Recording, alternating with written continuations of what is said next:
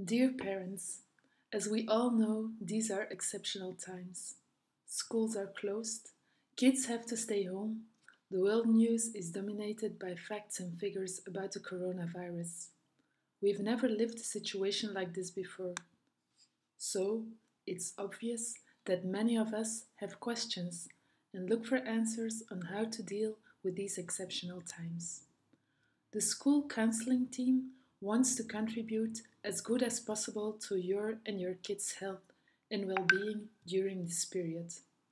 We start with this video in which we would like to give you 10 tips that can help you to deal with the current situation. Our tips are: just sit together and talk. Check in on your kid and the COVID-19. Reduce news exposure. Reassure safety. Give sense of control. Set up a daily structure. Give each other space and get together. Stay in touch. Learn from the experience and be a role model to your kids. First of all, just sit together and talk. One of the most important things in these times is communication. It makes that we feel connected to each other and safe. So, sit together and talk about the current situation, about fears and feelings, but also about other things that make you laugh and that make you feel happy. Check in on your kids and COVID-19. Talk to your child and find out what your kid knows about the subject and how it feels about it. It's important in this situation that you follow your child's lead. Some kids may want to spend time talking, but others don't, and that's okay. Don't offer more detail than your kid is interested in. Further, we suggest to give age-appropriate information. Not all information is appropriate for all ages. Our suggestions are: for kids under 7 years, if they have questions, these kids need brief, simple information that should balance facts about the coronavirus with the reassurance that homes are safe and that adults are there to keep them healthy and to take care of them if they do get sick. For kids between 7 and 12 years old, we suggest to answer these kids' questions. They probably have more questions than the younger ones, but they may need assistance in separating reality from rumor and fantasy. Also, reassure them that adults are making efforts to prevent germs from spreading. For teens, kids above 12, they're able to discuss the news and what's happening in a more in-depth way. Make sure that they get factual information about what's happening and no rumors. Having truthful knowledge can help them give a sense of control. In general, if your kid asks about something and you don't know the answer, just say so. Use the question as a chance to find it out together. Tip 3 is reduce news exposure. For smaller kids, we suggest that you don't give them access to info that can upset them. So don't watch or listen to information that can make them scared.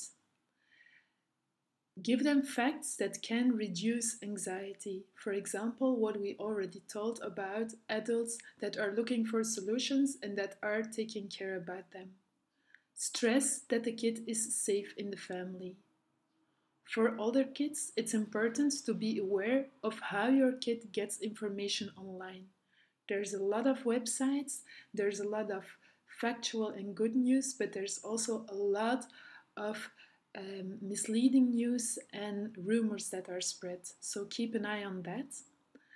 Point them to age-appropriate and correct information. That's our second tip. And stress also that the kid is safe in the family. Tip 4, we already told you, reassure safety. So tell your children that adults are working on a solution, that adults are there to take care, And, very important, be available for questions to talk about what scares them. So be available for questions and be available to talk about what scares them. What you can also mention is that kids don't seem to get as sick as adults. That can also give them a sense of safety. Tip 5 is give your kids a sense of control. So give children, for example, actions to protect themselves and to prevent infection. Teach them the right hand hygiene. Show them how to sneeze or cough in the right way, that's in the elbow. And talk about social distancing in a way they understand that they have to keep a distance between themselves and other persons. Second, let kids get in contact with their loved ones. For example, by Skype, by phone, or by video call. Kids are often worried about their friends, family, their grandparents, especially the grandparents now, because the virus is like dangerous, especially for old people. So get them in contact with the ones they are worried about. Then let them also know that it is normal to feel stressed out at times and give them the tools to lower the stress. There is a bunch of meditation and mindfulness apps online. You can do some physical activities, you can listen to some calming music, just try to relax and also laugh together. That also helps. So, tip 6 is to set up a daily structure. So, try to keep up with regular routines. For example, um, wake up at the same time, have breakfast at the same time, do schoolwork at the same time, and spend leisure time at the same moments. Make a schedule for schoolwork, and tip 3 is also important, keep on moving. So, keeping physically active is critical to boosting the mood. What can you do? You can play in the backyard, you can go out, or if you cannot go outside, be creative to get everyone moving inside. What can you do? Watch some exercise videos on YouTube together, download apps that make you exercise, set up an obstacle parkour.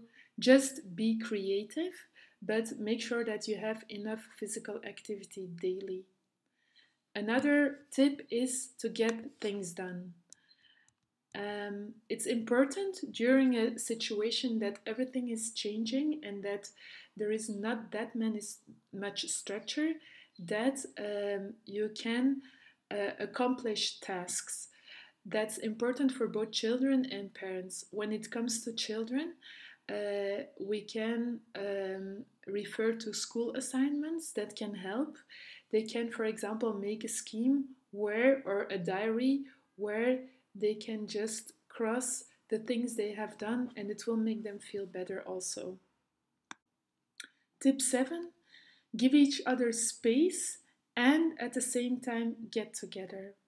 So, our first tip is respect the time alone that some kids or some students ask. It can be hard when you are used as a family to have your own activities to be all of a sudden intensively all together in the house. So it's important to give each other the space you need to get used to this situation and to have some me time. On the other hand, it's also important to enjoy the spare time together, to try to reconnect or to try to connect and to do things together and to laugh. Laughing is really important to keep up the mood, so watch funny movies, do board games together, gather around the table, talk, make jokes, just that you bring some lightness in life, which is really important to keep up the good mood. Tip 8 is stay in touch. So, mental health needs feeling connected with others. So, for smaller kids, that means that you can schedule some video calls or some phone calls with friends and family. For older kids, let them connect to their friends to talk, to connect, and to share experiences. It's important to keep up the good mood and the mental health. Tip 9 is please learn from the experience. So we are in a really exceptional time, but make the best out of it. Teach your kids what it is to be a great citizen, what it is to be a good citizen. What is it? It's like to take care about each other. Like, this is a time that we can really show that taking care about each other and taking responsibility for each other is important to solve the problem and to come to solutions.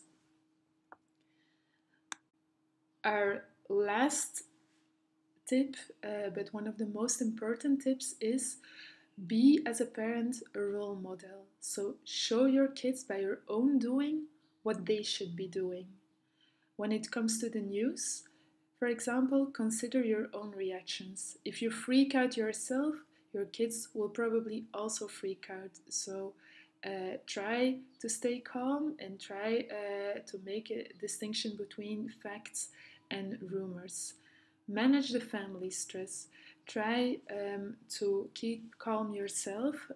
Take care of yourself and your own health also, because you can only be like available for your kids and be calm if you are calm and healthy yourself. When it comes to hygiene, wash your hands properly, practice social distancing, sneeze and cough in your elbow. These are things kids see you doing and they will do the same. So please be a role model in when it comes to hygiene also. So that brings us to the last slide, and that's a summary again of all the tips we gave. Sit together and talk. Check in on your kid and COVID 19. Reduce news exposure. Reassure safety. Give sense of control. Set up a daily structure. Give each other space and get together. Stay in touch. Learn from the experience and be a role model to your kids. So if you read the green letters you see, just do it. That's our message to you. We're sure that you can, and know that we are always available if needed for further questions or for further help. Thank you.